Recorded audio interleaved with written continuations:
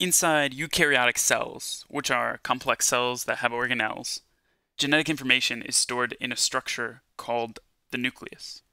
Known as the control center of the cell, the nucleus is contained by a double membrane called the nuclear envelope, which works to protect the DNA by controlling what types of molecules can enter or exit.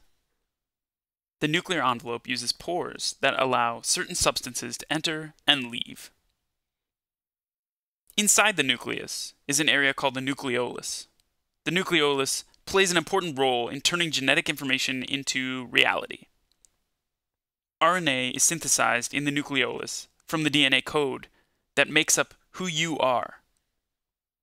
Parts of ribosomes, a cell organelle, are made in the nucleolus and moved through pores in the nuclear envelope. A new piece of furniture is usually carried through a doorway as a box full of materials before it's assembled inside a house. That's the way that the pores in the nuclear envelope work with ribosomes. Once the subunits of ribosomes are transported outside the nuclear envelope, they can be assembled. Ribosomes are very important to living things. They're the site where proteins are made. Proteins are used in the body to build structures. In the same way that lumber is used to build a house, proteins are the scaffolding of the human body.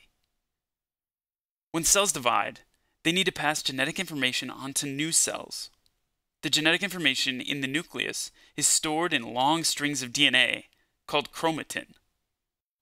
When cells prepare to divide, they organize their DNA. Chromatin is condensed down into structures called chromosomes.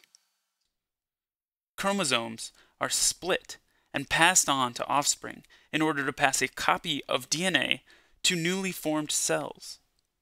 Possibly the most important part of cells, their DNA, is protected and stored in the nucleus.